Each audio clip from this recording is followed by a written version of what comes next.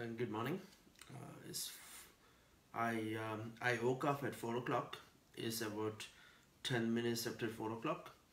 So every day I wake up at 4 o'clock to solve a physics problem for my student. I have thousands of students here in New York City. Some of them are physics students, some of them are chemistry students, some of them are math students, and some of them are computer science students. Today I'm going to solve a physics problem for my physics student. It's a very complicated problem.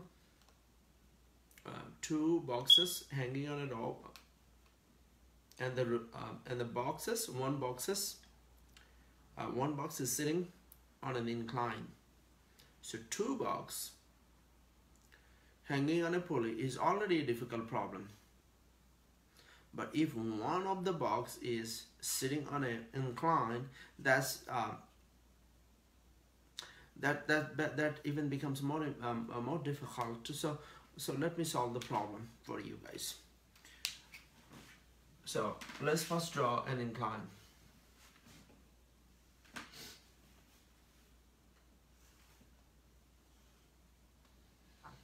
Let's put the box on an incline.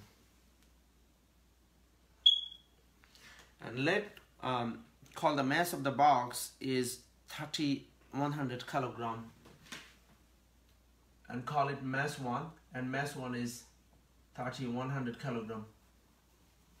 Mass 1 is 3,100 kilogram. Let's draw a pulley. Let's attach a rope with the box 1.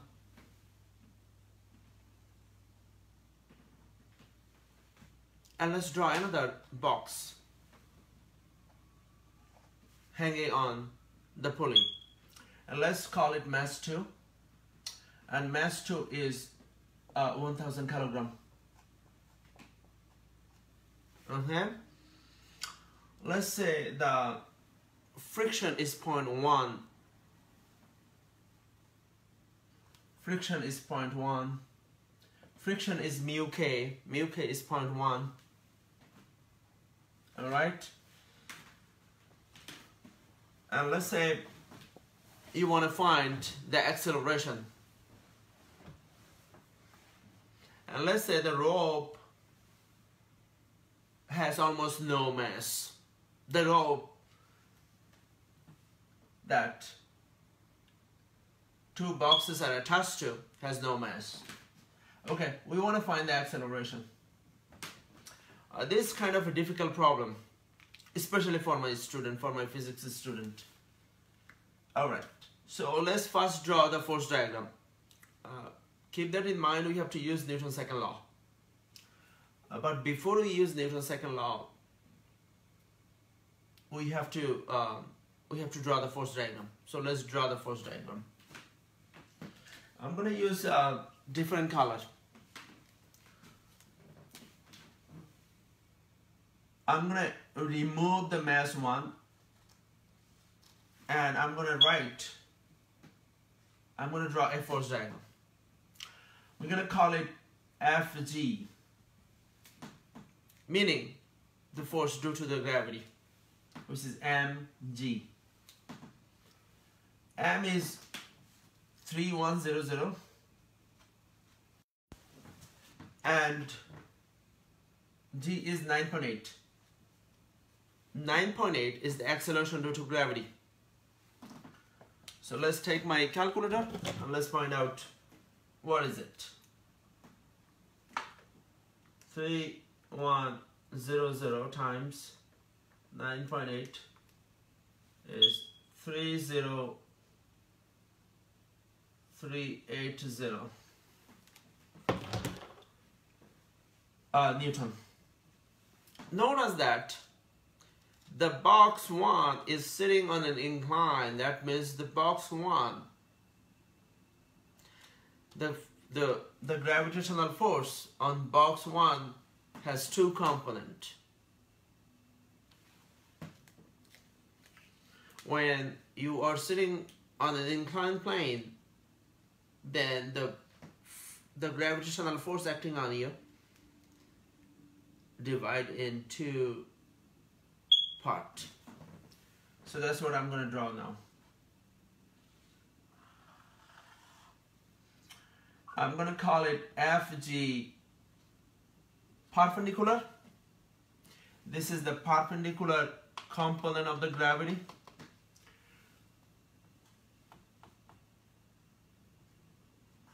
This is the normal. The perpendicular and normal are the same, but in opposite direction. Now I'm going to draw another one.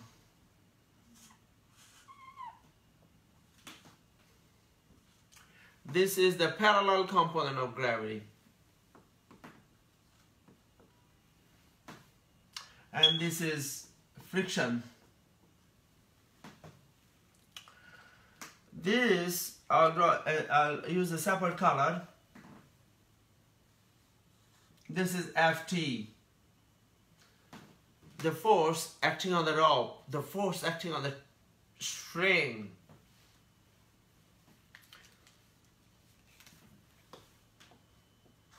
Only gravitational force acting on this box, and gravitational force has only one component here, because this one is not sitting on an incline.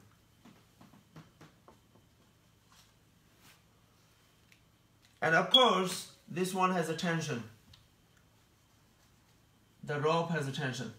Now, my goal is to cancel this Ft with this Ft, but I cannot just cancel it. If I cancel it like that, then that would be illegal things to do. So I have to first use Newtonian mechanics and find a way to cancel it. So let's do that. Before we do that, we have to find the both component of the gravitational force. Okay? Both components of the gravitational force are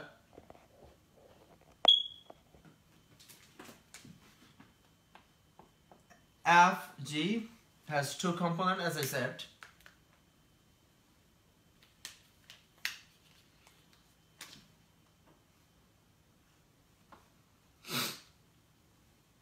Fg parallel and Fg perpendicular. Fg parallel is Fg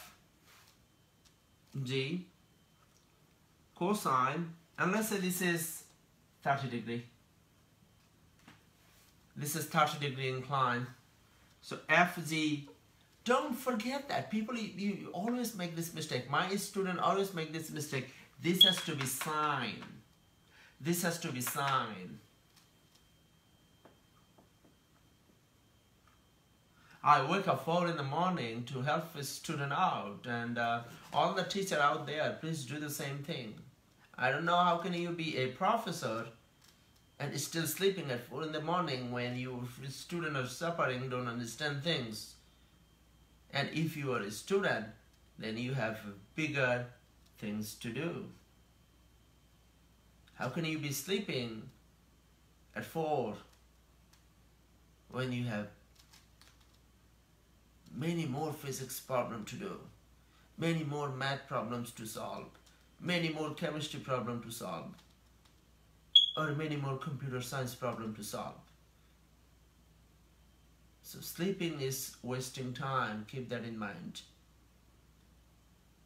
Solving is more productive than sleeping. Let's get back to physics. So Fg, what is our Fg? Fg is 30380 times sine 30 degree. This one is Fg cosine 30 degree, which is 30380 times cosine 30 degree. Now I'm going to take my calculator and punch it in. Let's see what is it. Times sine 30. This would be 15190 Newton. This would be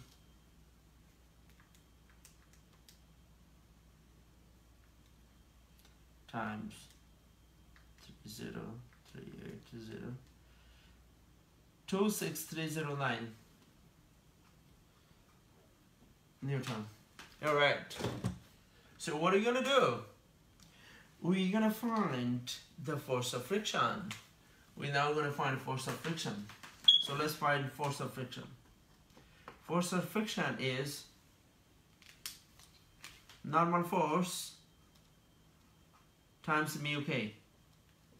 Normal force, as I told you, that normal force and the perpendicular component of gravity are the same. So perpendicular component of the gravity is this guy.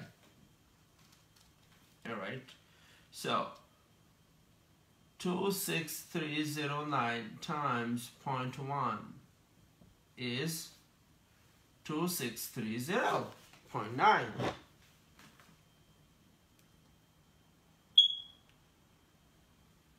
Times 0.1, which is 2630.9.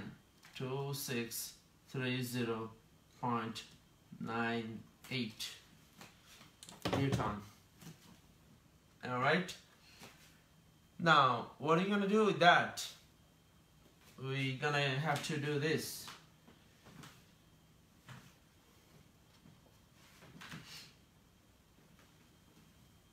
I think we can do it here. I'm gonna put mass 1 on the right side and mass 2 on the left side. I'm gonna do mass 1 on the left side and mass 2 on the right side. Alright. I'm gonna draw this guy over here again. So let's draw this guy. This guy is sitting on an incline. Remember that. So then what is this? FG parallel component of the gravity. Now remember one thing. If I somehow take a scissor and cut the string, this would be accelerating faster this way. But I'm not going to do that. So I'm going to put it Ft.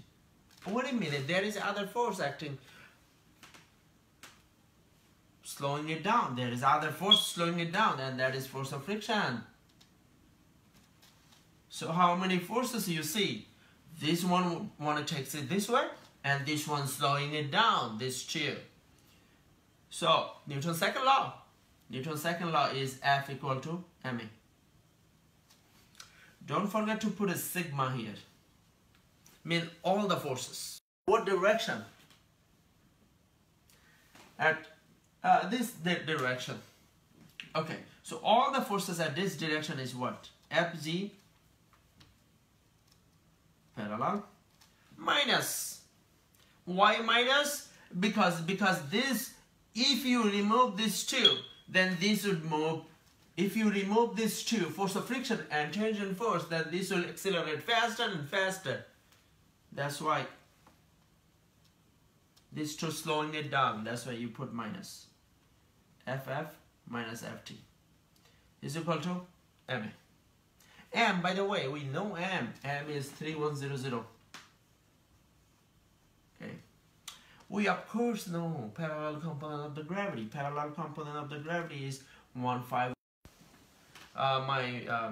My clock is keep alarming, thinking that I'm too lazy to wake up 4 in the morning. I don't need my clock to wake me up. I wake up 4 in the morning because I need to help out all the physics students who need help. So 15190. I in fact woke up at 3:50 a.m. a little before 4 a.m. FF, we already know FF. What is our FF?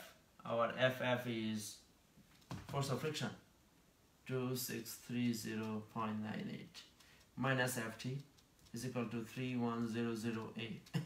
Let's find that out.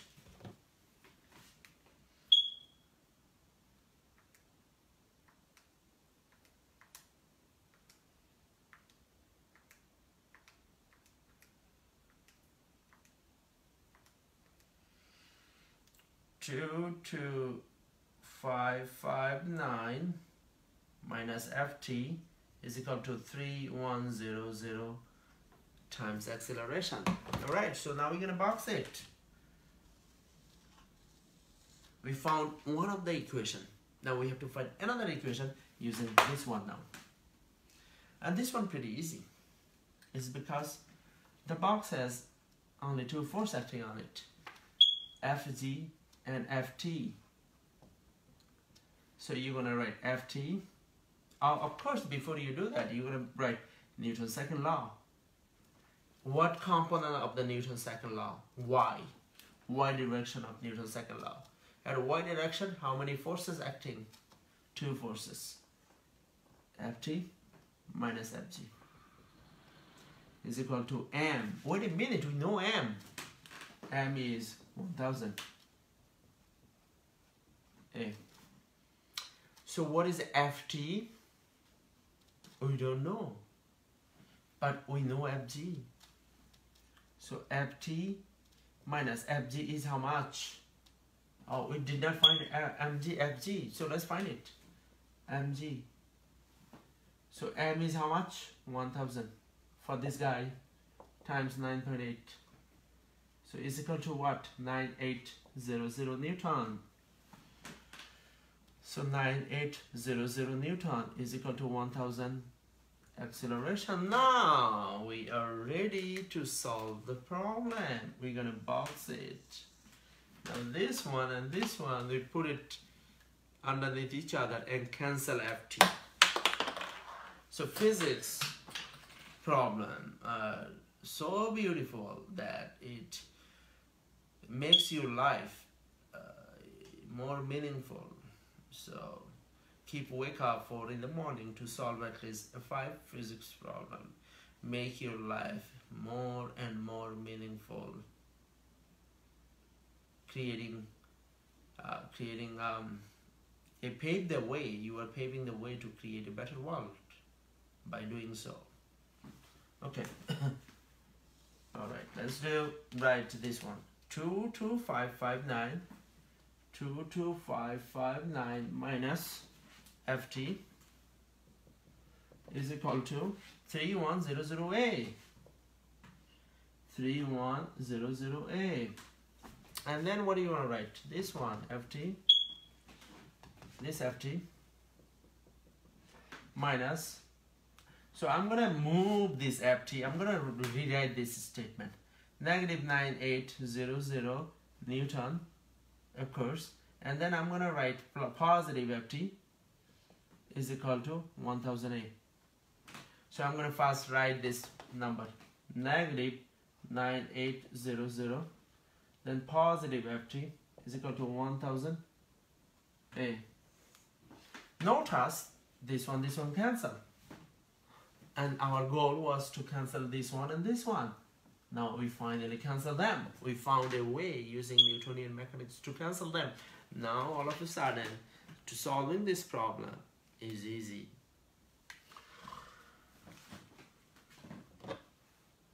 Two two five five nine minus 9800 is equal to 12759. 12759. 12759 is equal to 0014A. So A must be 4100. On the bottom, 12759. On the top,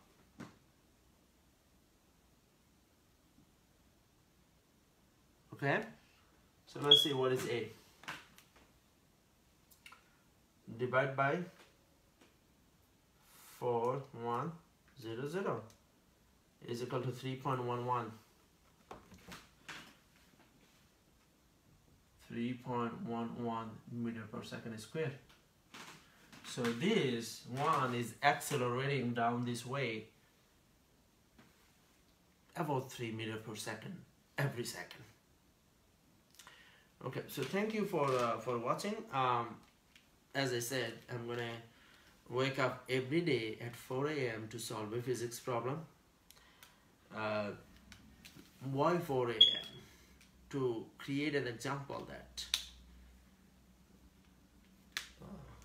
student need to wake up early in the morning to solve a problem, to fall in love with math and science. And teacher, if you are a teacher, then you have to do the same thing to help out your student, to inspire them to fall in love with math and science. Thank you for watching.